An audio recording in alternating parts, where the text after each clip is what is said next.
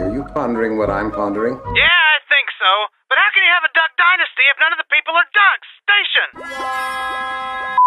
Damn it. Can't you get at least one thing right?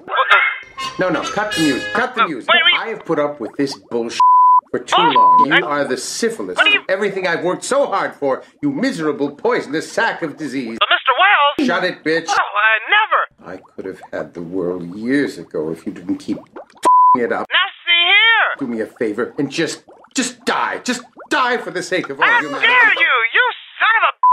You know what I should do? I should take your old fat man ass and keep it up and down this campus. You don't talk to me like that. I'm Ollie, bitch.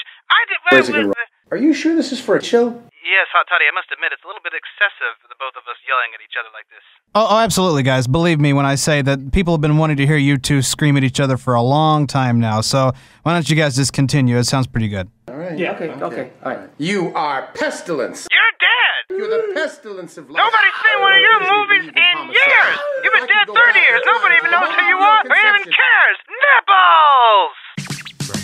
Are you ready to get jiggy, Knoxville? Sheila and Hot Toddy are here to take you back to the decade when the government had a surplus, the internet was being born, and you talked to your friends instead of texting them. It's time for Smells Like 90s Rock. I think I just figured something out, Beavis.